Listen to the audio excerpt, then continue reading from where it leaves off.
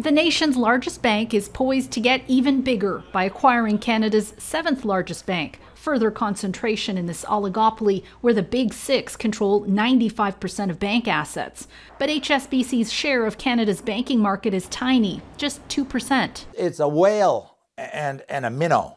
You know, it's David and it's Goliath. Yes, the industry will become slightly more concentrated. CEO Dave Mackay says this acquisition positions RBC as the bank of choice for commercial clients with international needs, newcomers to Canada, and affluent clients who need global banking and wealth management. The deal will be scrutinized by the Office of the Superintendent of Financial Institutions, known as OSFI, but the Ministry of Finance gets the final say. It will examine the impact on the rights and interests of consumers and business customers, and it has the authority to impose terms and conditions. In terms of, for people that were looking for an alternative to the big six banks, it does reduce the opportunities and options out there. Several analysts tell Global News the deal is likely to go ahead. I think it's going to be seen as a good thing in Ottawa by the decision makers, by the Minister of Finance, that these foreign-held assets of a bank in Canada are going to become patriated, if you will,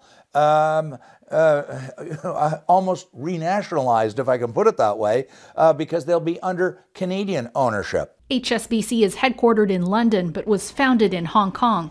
It has struggled to navigate political pressure from the West and Beijing following its crackdown in Hong Kong.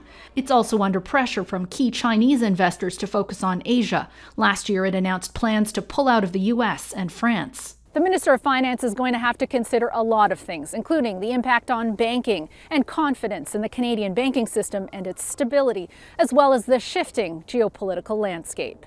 Gaviola, Global News, Toronto.